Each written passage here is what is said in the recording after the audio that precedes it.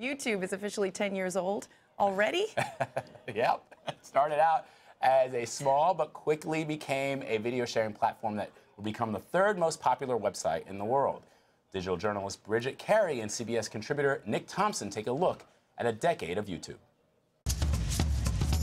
In 2005, on this date, the first YouTube video was uploaded. So here we are in front of the elephants. It was one of the founders standing at the zoo talking about the length of an elephant's trunk. Really long trunks. And you watch that now and you don't think, man, world history will never be the same. Some of the earliest YouTube memories that we have are the viral videos that everyone talked about. Something like David goes to the dentist. I didn't feel anything. Charlie bit my finger.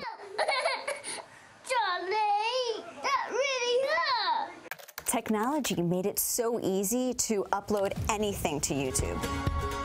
It had this, what we call a network effect in technology, where it went from big to much bigger, to much bigger, to much bigger, and it just grew exponentially and exploded. Ain't nobody got time for that. Anyone could be a star, and there was no gatekeeper. It's made every human being accessible to every other human being, and out of that, there's a small number of people, but kind of an amazing group of people who have become YouTube celebrities. You have Psy. Oppan Gangnam Style. Justin Bieber launched his career on YouTube.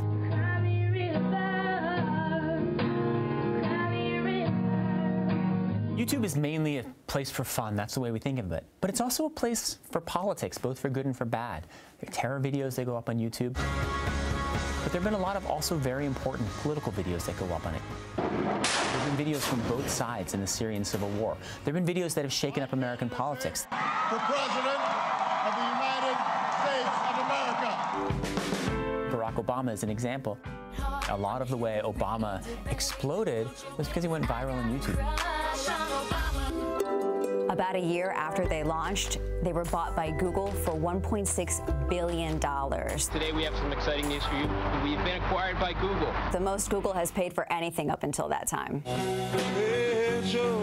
YouTube had a very laissez-faire approach to copyright. They basically said, put up everything. If somebody complains, take it down, but we're not going to screen, we're not going to look. And it was known as a place for pirated content, illegal content. When Google bought it, that was one of the central problems that Google had.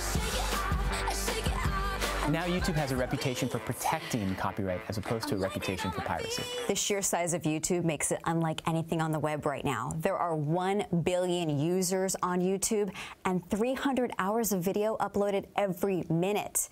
About half the traffic is coming from mobile. You would think for all of the content in YouTube, you'd just be making billions and billions of dollars. But it's been a real struggle through most of its history for YouTube to make money. The future for YouTube is to continue being the great repository for all the world's weird stuff. It's also, they hope, a place where you'll go to watch more shows. They're tinkering around with subscription models, just like the way Netflix works. It's still the early days, but YouTube changed how we watch television 10 years ago. And it's still in the process of evolving today. Where will the next 10 years take us? What's your favorite?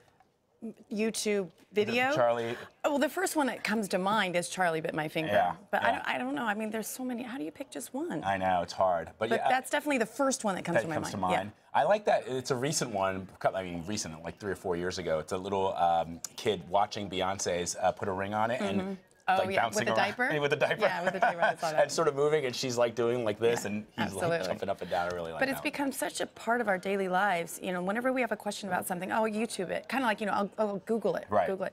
And I know my kids, my daughter uses it to learn how to like braid, you know, like when she wants to braid her hair in a certain way, she goes does onto that. YouTube. Absolutely. Yeah, guitar I lessons. use it if I don't know how to pronounce a name or a country or a city. Go right there. I type it in. YouTube's awesome. Right there. Well, our control room wanted to share their favorite video of the day. This comes to us from Brazil. This guy has a 20-foot section of pipe going through his car. What?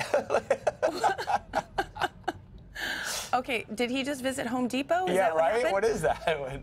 Why is it so necessary to have such a large pipe in your car? Maybe he should have put it got some string and put it the other way. Yeah, maybe. Turned like it and put it on top of his roof. Moving pipe done right. Oh my. I don't understand Portuguese, but I'm guessing they're saying, what are you doing? What are you doing? Why are you? Oh, man. All right, more news in 90 seconds. This is CBSN.